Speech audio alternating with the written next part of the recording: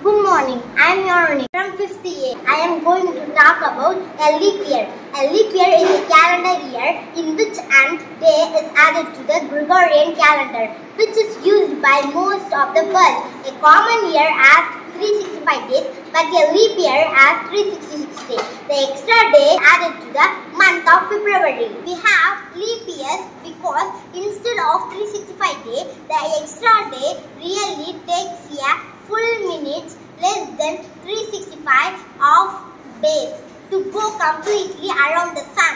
Without leap years, the seasons would start on day earlier on the calendar yearly. Leap years are important so that our calendar year matches the solar year. Leap years are evenly divisible by 4. The current year 2024 is a leap year. The last year was 2020 and the next will be 2028. Do you know 4 million people in the world are leap babies? Leap day babies are called leapers or leaplings. There is a 1 in 4,000 chances of being a leap day baby.